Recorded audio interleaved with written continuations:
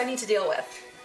And then I've got pears and apples afterwards, and I've actually got more that I need to go get. I've got more peppers and more tomatoes from my garden. I was going to ask you, that's your tagline. That's my tagline. That's going to be on the new shirt. It's from my garden. It's from my garden. Will be your favorite shirt? As long as you're in it.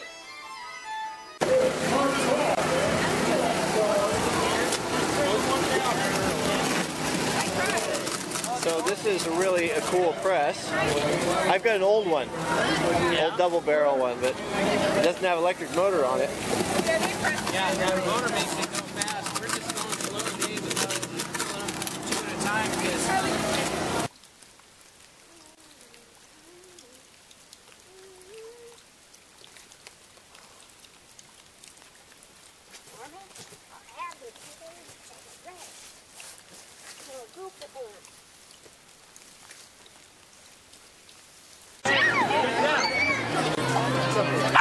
oh, the spider dog.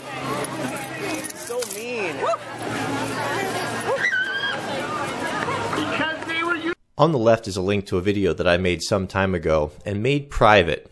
But I've decided today to make it public because there are so many people that are considering purchasing this particular axe, or for this, because just for the express reason that I have one myself.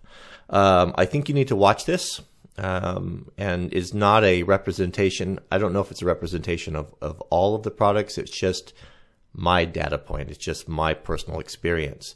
And it is, I took it apart, took the handle off, and to find out why the Autine axe had failed, and got into it. And I think I know why. So that video is now available. If you click on that link to the left, you can go over there and see for yourself and make your own determination. So thanks for watching, and we'll see you guys in the next video.